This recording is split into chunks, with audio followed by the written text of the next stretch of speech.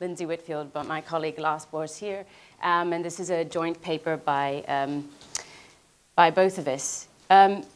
Yesterday, Dirk Willem recounted about how industrial policy has returned to mainstream discussions in development economics. And for those of us who consider ourselves heterodox economics, this is a very good thing.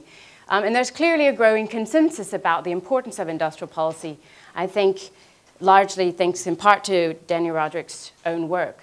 But I think there are still a lot of differences about what we mean when we say industrial policy. And that partly came up this morning with John Sutton's presentation. So I just want to start with saying, what is it that we mean when we say industrial policy throughout the presentation, and also why the politics is important. And I hope to convince you economists in the room about the importance of politics, the centrality of politics. And I'm going to go into some terrain that is very political sciencey, so I hope that I'll try to go slowly and take you with me. But for us, we use the term industrial policy very much, I think, as John Sutton said, industry policy. We don't mean these large national strategy plans. We very much mean targeted efforts to support specific economic activities in order to increase productivity, to move into new sectors, to diversify the economy, to upgrade the technological capabilities of domestic firms. So, branching into new sectors, into new export markets, and increasing productivity and upgrading in existing productive sectors and industries. And these are often very sector-specific and can be on a very low-level type of industrial policies. So they're not writ large. They're industry-specific, sector-specific. And we also argue that economic transformation is driven by successfully implementing industrial policy. And that in some way, although I'm not going to be very Africa-specific today, we can come back to this in the discussion, but in the paper we argue that the lack of economic transformation in African countries can very much be understood in terms of the lack to successfully implement industrial policies in the past as well as in the present. And part of that reason is around the politics of industrial policy.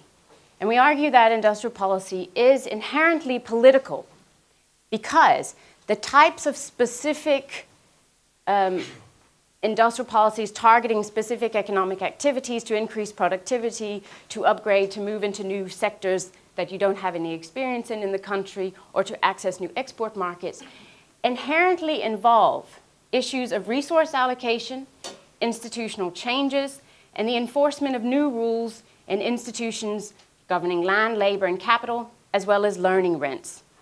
For those of you not familiar with that term, it means it's this Alice Amson's kind of reciprocity where you give out rents to firms in exchange and other forms of government support in exchange for investing in learning and investing in the ability to learn how to compete. We'll come back to that. But these almost always involve changing the existing distribution of economic benefits in a country. We're not going to go into why. We have a whole chapter in our book about that, but just take it as our starting assumption that it does. And therefore, industrial policies, even the smallest little one, can be very socially contested. There will be groups who mobilize against it and who resist it.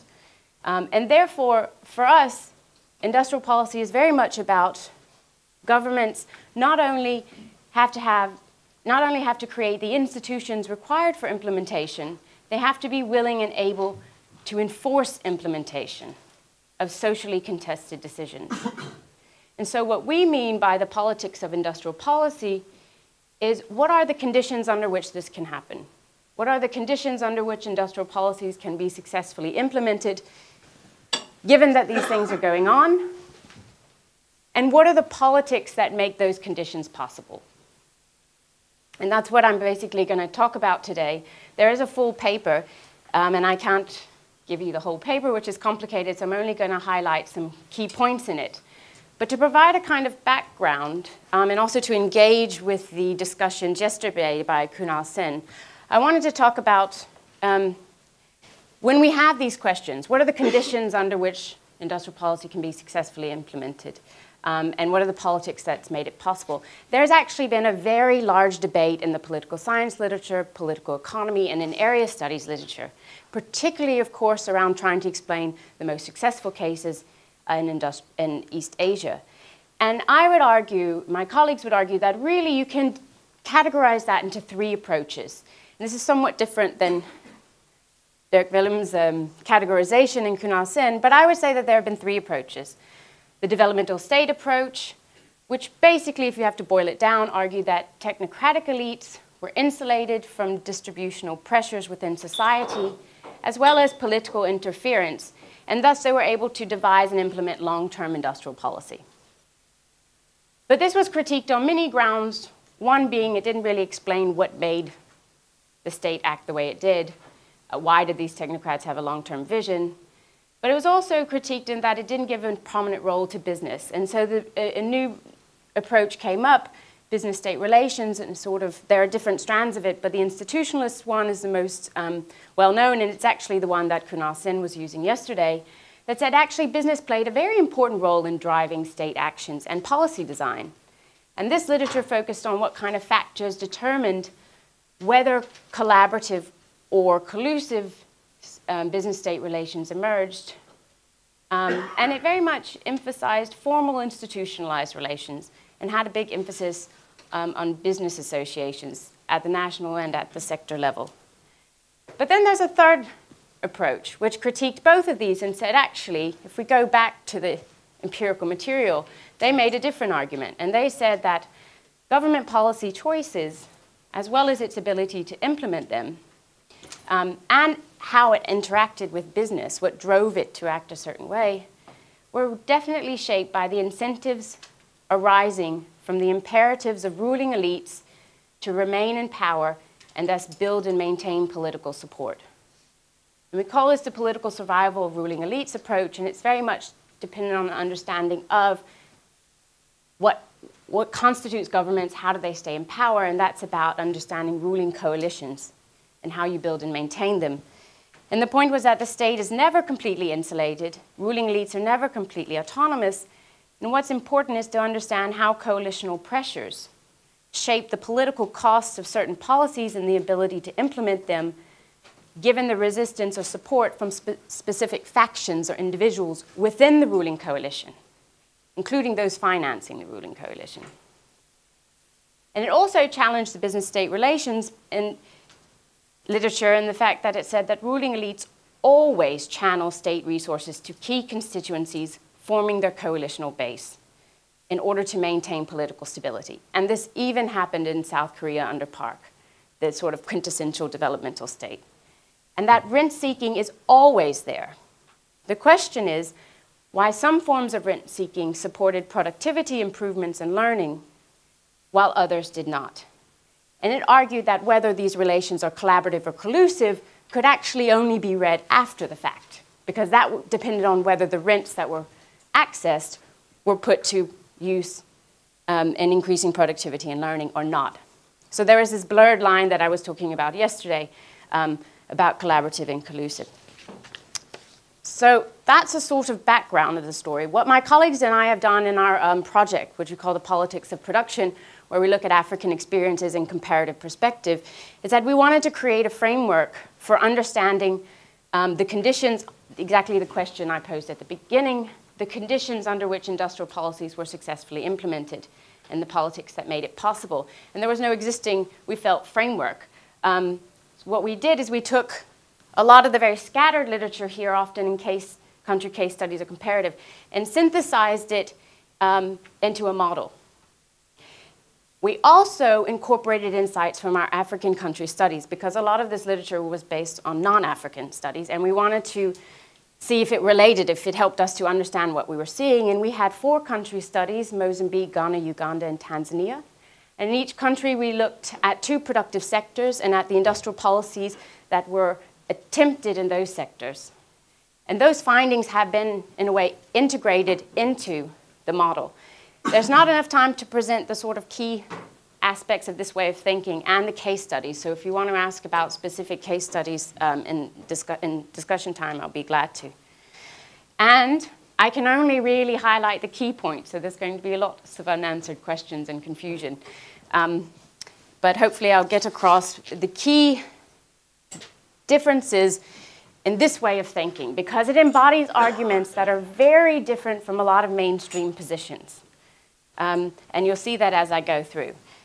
So the model explains the conditions under which industrial policy is successfully implemented. And it requires 3 sets of conditions to exist at the same time, or occurring at the same time. And this is, I mean, this shows you already that industrial policy is not an easy thing. We sometimes advise governments to do things as if they were very easy, but they're not. And I'll walk through each of these one at a time. So we'll start with mutual interest. For ruling elites, so we have 3 sets of actors, but really we're going to talk about a faction of ruling elites, because nothing is ever done by all of them. It's usually a group within them. For a faction of ruling elites to want to address the productivity constraining problems in a particular sector, they must have an incentive to do so. They must have some kind of mutual interest with a relevant group of capitalist firms or farms. So let's look at what might create that kind of mutual interest. And on the capitalist side, it's not a good business environment that matters. We've drawn a body of literature which actually argues against that a little bit, as Danny Roderick has also done. But rather, what capitalists want is the certainty of their ability to profit in the future from their investment decisions. They want security of profit. And this can actually occur in very, very bad general business environments, and we have several cases of that we can show. And in order for them to feel secure about their ability to profit if they make these investments, they need certain state actions, particularly in least developed countries, such as providing infrastructure, access to cheap capital and land, subsidized cost of training labor and research, and other kinds of costly investments required to enter new, especially to enter new economic activities, as well as, for example, negotiating trade agreements. So capitalists actually need the state to do a lot of things. And this is also the case with foreign investors. They also need the state to do a lot of things in order to ensure that they can be profitable in that business. It's particularly true in African countries and particularly true in new sectors, because if it was already profitable to do it, people would be doing it. And we don't specify a type of ownership here. We can come back to that later, because in history we can see that this can be a lot of different types of firms, domestic, private, foreign, state, joint venture, party-owned, and all kinds of combinations of those. Rather, we focus on what the processes that need to be done. But we do engage in the paper a little bit in a debate about, while foreign investors can be very important in bringing technological capabilities and access to export markets into a country, at some point the state also has to help domestic firms grow in terms of their technological capabilities. Ruling elites, on the other hand, are interested in winning elections, maintaining supporters within their ruling coalition, financing the ruling coalition, and securing government revenues and foreign exchange to fund other state policies, usually distributional ones. So what you need is, between those, to find some kind of mutual ground. And it can take different forms. Sometimes it's the firms directly financing the ruling elites. But other times, it's a combination of factors, so you can't really specify. Just the point is that you have to find mutual interest. So mutual interests are very important in getting ruling elites to want to support a set of industrial policies. But it's not sufficient. You also need to have pockets of efficiency and learning for productivity. Because the group of ruling elites that's pushing a certain set of industrial policies needs to be able to exert enough control over the individual and factional demands within the ruling coalition. Okay? So we'll come back to this in a minute, but every country, the government, is composed of a ruling coalition with all kinds of different factions, and there's a different distribution of power within that. But in order to implement a set of policies, particularly if they're going to have resistance coming from within the ruling coalition or outside of it. That group that's pushing the industrial policy needs to be able, and this can be done in different ways, to exert enough control to keep those demands from within the coalition from undermining the economic objectives or from successfully resisting a change in the distribution of economic benefits. This creates what we call the pocket, a pocket in which state bureaucrats can work in relative autonomy from the particularistic demands from within the ruling coalition, and to have enough political support to resist any, or to counter any resistance from other groups in society. So that's the pocket part. And the important thing is that this can occur in a bureaucracy, a state bureaucracy that can be generally inefficient, corrupt. That's not a Weberian bureaucracy. And it also gives us a different way of understanding how does state capacity emerge. Okay? You don't need a great Weberian bureaucracy. What you need is the conditions under which a pocket of efficiency can emerge. And then it can explain why you have very good single state agencies in certain countries that work really well, like Senegal and Angola, like the COCOBOD in Ghana, like the Sugar Institute in Mozambique. The efficiency side relates to here. Ruling elites need to trust the state bureaucrats. This is important. But the state bureaucrats also need to have a technical knowledge of the industry. And that creates the efficiency part. And then the last part, we talk about learning for productivity. And this is important because for us, industrial policies basically are about meeting the specific needs of industries in a specific country, and even specific firms in that industry, as well as compelling firms to increase their productivity, i.e. becoming competitive, through investments in learning. And often investments in learning in exchange for state support. And that makes learning rents and their enforcement a key aspect of industrial policy. And that's here where we have learning for productivity. In order for this to happen, you need two things. State bureaucrats not only need to have technical knowledge of the industry, but they also need to have practical knowledge of the actually existing firms and industry.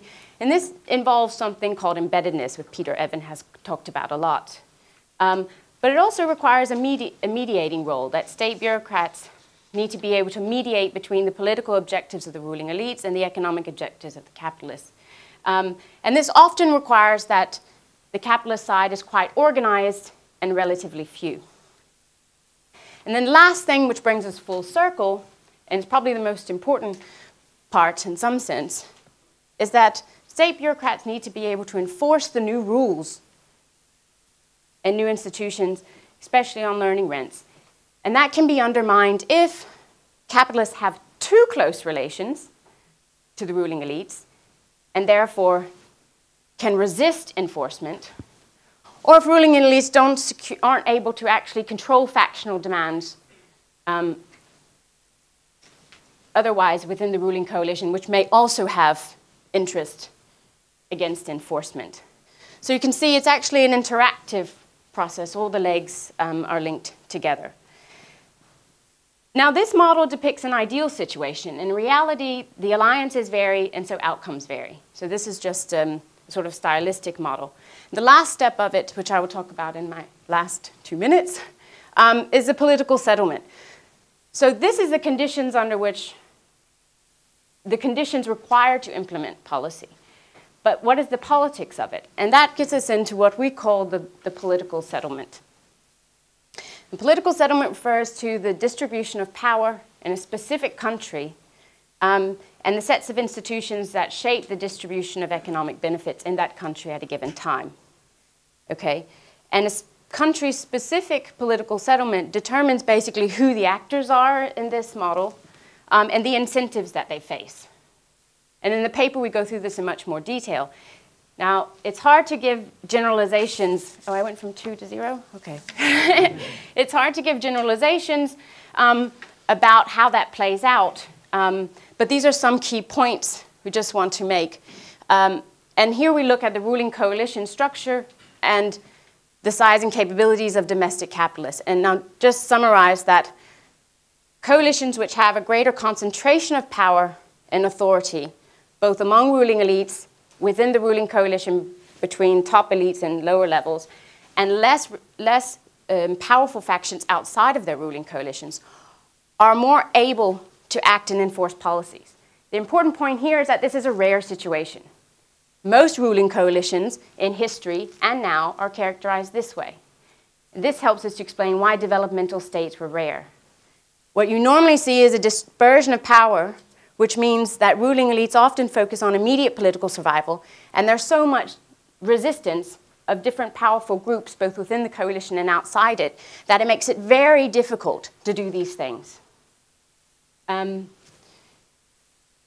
there are less straightforward generalizations on this point, but you can see them in the paper. I just want to end by saying many African countries, unfortunately, have the position of falling under great dispersion of power and weak domestic capitalists. And so what we argue is that the conditions are not very good for sort of more ambitious industrial policy, but that doesn't mean it's not possible. And what we see is that these contestations in the political settlement play out in different ways by the different sectors, and therefore we need a sector approach also to understanding the politics of industrial policy. And that we can see in our cases, in the same country, industrial policy succeeded in one sector and yet failed in the same sector under the same government, the same ruling coalition, and the same kinds of industrial policies. Thanks. Okay, thank you very much indeed.